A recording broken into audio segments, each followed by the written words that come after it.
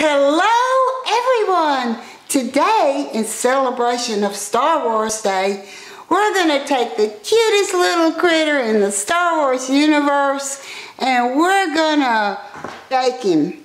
Yes, roast porg with carrots and potatoes.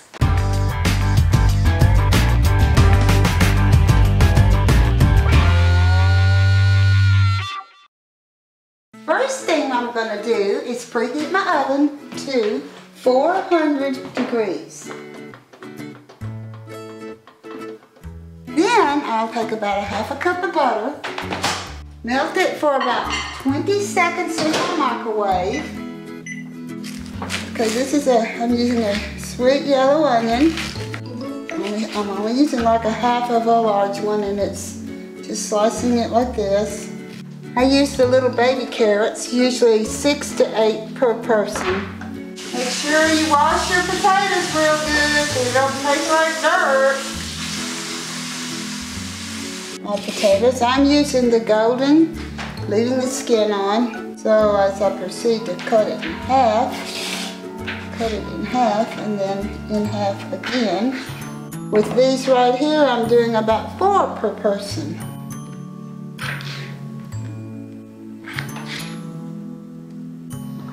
Okay, here's the butter. Now this is about a half a cup. Pints of blue, 2 by 2. I will stir this up a bit so that there is distribute my oils. I don't think Chewbacca had any vegetables, but I think he would have enjoyed his pork more if he did.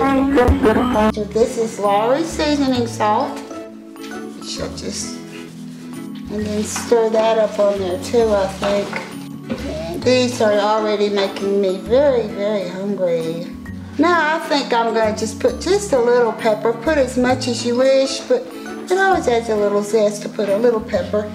Next we shall put these succulent carrots, potatoes, and onions in the oven. Bake for about 20 minutes. Now, as that bakes, we're going to prepare the porgs. Here's my porg, and here's a 3D porg. Mine's a little larger, but we can't eat that one.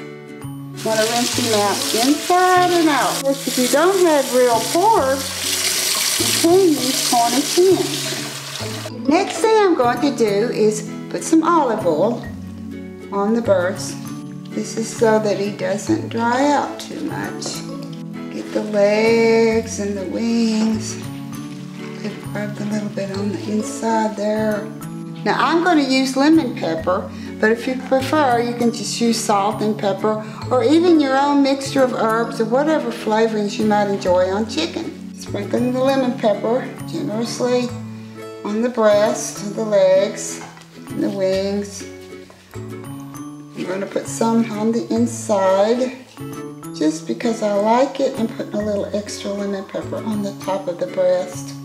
Then I'm going to tie the legs together. I'm going to wrap this around and make sure it goes completely around. Go to the other side. Wrap this around, make sure it goes completely around. And as you can see, I got this. Then I'm going to take this right here, tie a little knot, pull them together. See? Pulls them together. Then I'm going to make a double knot so that it does not come untied. Now it's the time to put the porgs on top of the vegetable mixture. Yeah, slowly but surely. And I shall take my little porgs and I'm going to make sure I lay them on top of the vegetables, make sure they're spaced. Couple inches between each one. Okay. So as you can see, they're ready to be baked. 30 minutes. Then after 30, I will pour a little olive oil on top. Okay, it's been 30 minutes, so I'm going to give it a little more olive oil to baste. A little. them on the legs. The legs have a stripping. Now let's just wait and see what they do in 20 minutes. Now let's see how they came out. It's been total 50 minutes.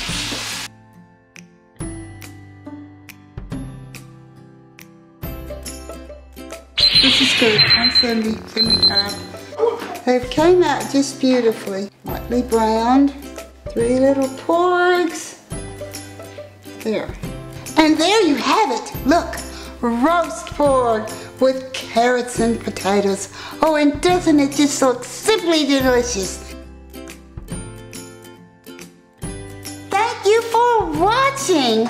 And please click the like button and subscribe to be notified when new videos are released.